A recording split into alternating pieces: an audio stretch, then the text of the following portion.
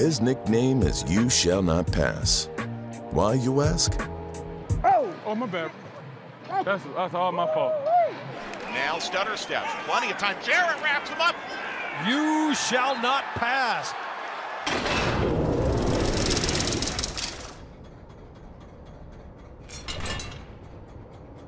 Man, he's up there at the top with Aaron Donald. Him and Aaron Donald, you could put right there together.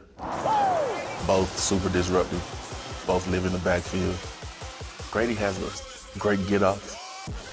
They play behind the line of scrimmage. That was not the right choice. Grady Jarrett was right there. Go, baby! Steps to the left and he's wrapped up and sacked by Grady Jarrett. You shall not pass. I love his tenacity to the ball, his relentless pass rush. Here's Brady, play fake, gonna throw it, and sack! There's exactly what you needed. He's a smaller guy, but my boy got some explosiveness.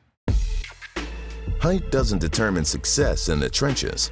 Blowing up plays in the backfield does. Connor Williams just got introduced to Conyers, Georgia. You shall not pass. Cuts across his face, no place to go.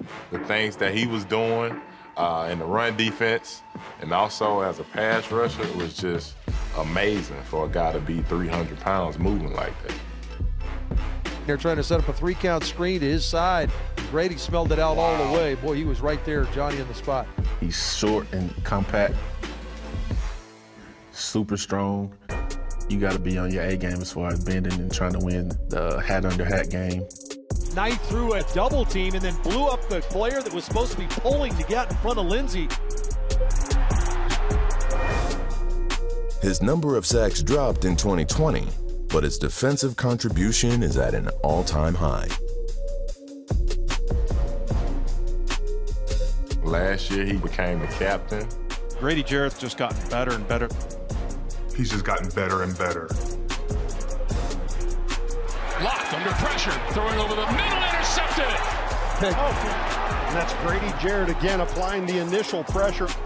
Everybody feeds off him. And his game is going to continue to keep evolving. Sky's the limit for a guy like that. You shall not pass. Hey, you a monster, bro. Appreciate you, bro. Appreciate you.